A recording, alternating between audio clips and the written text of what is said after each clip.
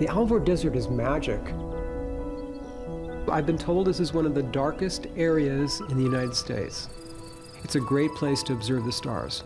They go right to the horizon line, as crisp and bright as you can imagine. This vastness, the silence, no humans anywhere near me, anywhere. Andrews is considered a ghost town now. I am the only resident, and my dog Phoebe. It was a town of about 150 people at the turn of the century. It's on the edge of the Steens, it's on the edge of the desert. I appreciate that as a painter, that edge. And as a man of 63 years old now, I feel I'm becoming more on the edge also. How many more years do I have to live? What do I have to give back? What can I say?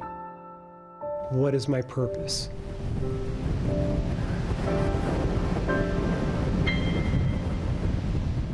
The weather is a very, very powerful aspect. The wind is very powerful here. It's a personality. And the schoolhouse is like a safe place. You can be in a strong storm outside and come inside the schoolhouse. You're all right here. So it's a good place to paint.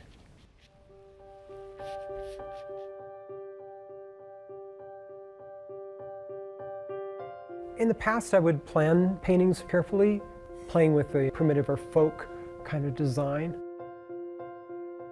Relationship of line and color, light and dark, all have a way of telling a story to me.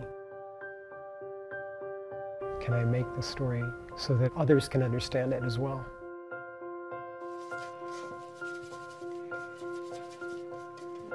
Living here in Andrews for the last 3.5 years has influenced me that my painting now is in the moment. I paint what I'm feeling, observing here in the Alvord, and I'll begin without any plan, and I'll allow it to develop on the canvas as it happens. Let me tell you a little bit about this piece. Phoebe and I had taken a walk one day, and we were all alone, there was no one around, and we're walking up higher and higher into the Steens, and came to a place where literally the hair on the back of my neck began standing up, and I had this feeling, get out of here now. And so I turned around with Phoebe and we left. I began the painting. I didn't really have any plans. I was just going to put gesso on it. And then I sat down and I looked at that canvas and I saw the cougar head in the gesso.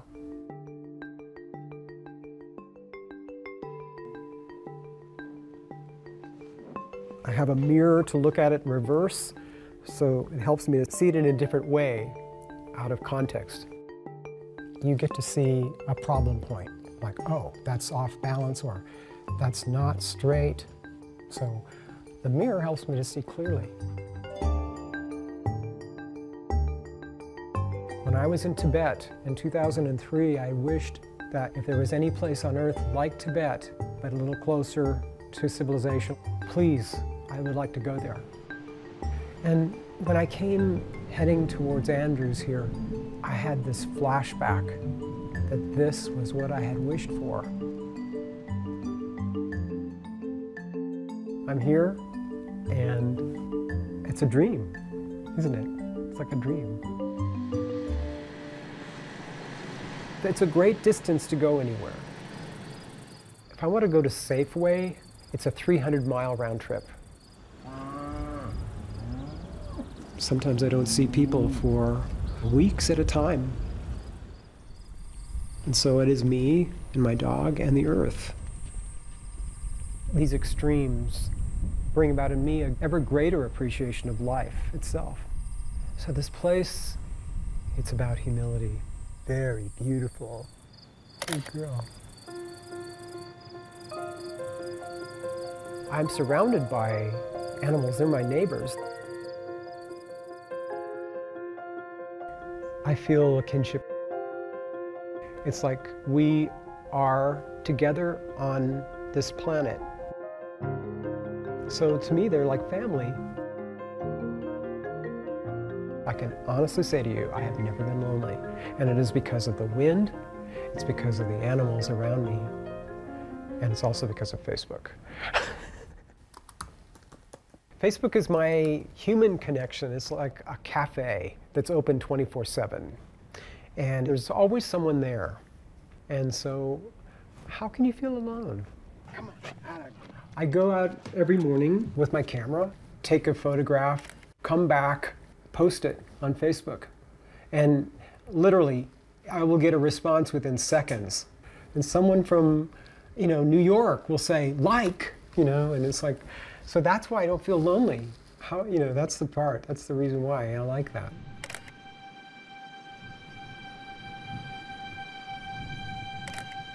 This land changes quickly. The light and the shadows change quickly. It's very dramatic. And so I realized I couldn't draw that fast. I couldn't record it that fast.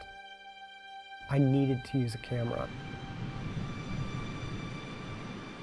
I had a situation happen where I was in here painting, and I had a sense, get your camera and go out right now. Then in the sky, this prism began to form. And so I was able to get a photograph of that. It's almost sometimes as if the earth tells me that it wants me to get out there and take a photograph of it.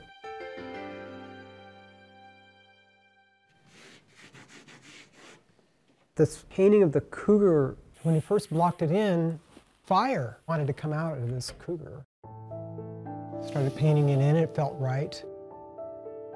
A couple days later, there was a lightning storm, started a fire. And the fire came within a mile of the school. And in the night sky, there was a red glow. And I saw that it was what I was trying to paint. And I can't explain that kind of thing, but this is what happens to me out here. Be it spirits, intuition, connection to the earth, whatever you want to name it, once again, it comes through in the work. These things I trust now.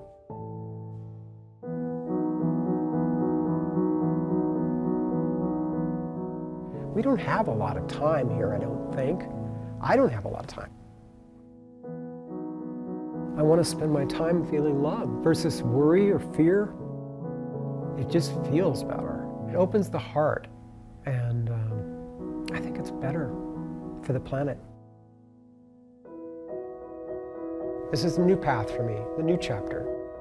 My paintings are intuitive, and they all have something to say that tell the story of how I got here and who I am and what I've experienced.